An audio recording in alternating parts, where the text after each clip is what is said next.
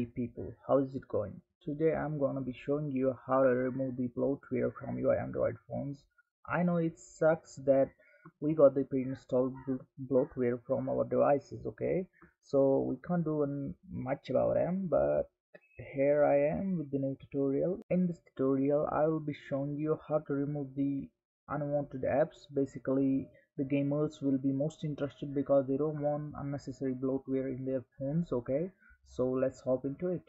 Basically, in order to remove the bloatware, we are going to need some tools, okay? So for the tools, I'm going to put the link in the description, so don't worry about finding the tools, okay?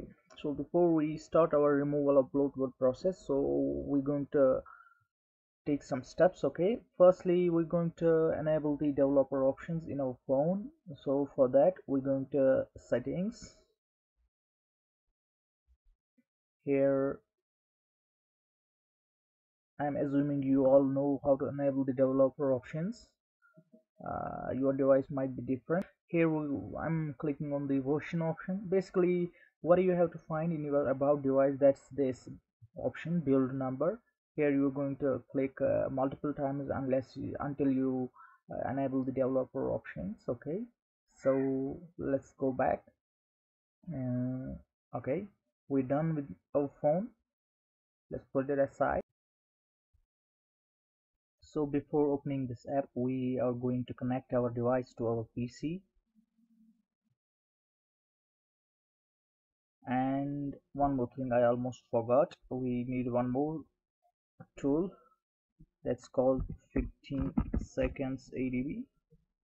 Yep, I'm also gonna be linking this tool in the description. All you need to do is to download this tool and install it. It's basically an ADB driver, okay? It's going to help us communicate with the app. So I'm just gonna close it and skip this step as I already done this step. After that, when we connect our phone to our PC, okay, make sure our phone is unlocked. Okay, now we're going to this PC. Then here we are going to Windows. Here you will notice after installing the 15 seconds ADB, here will be a folder called ADB. We're going to open it and type CMD in the address bar. Okay, make sure to type CMD in the address bar. Okay, it's gonna open up with the command prompt. Here we're going to type ADB devices. Here I can see my device is listed here. If your device isn't listed here, make sure your drivers are correctly installed, okay? And you are also going to get a prompt from the device, and make sure you give the permission to use the ADB tools, okay? So that's all we need from this command prompt right now. We're going to open up the tool.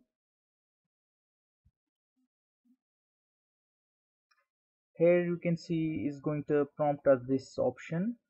Basically it needs our access to install the app, so we're going to click yes. And always make sure your device is unlocked while uninstalling the apps.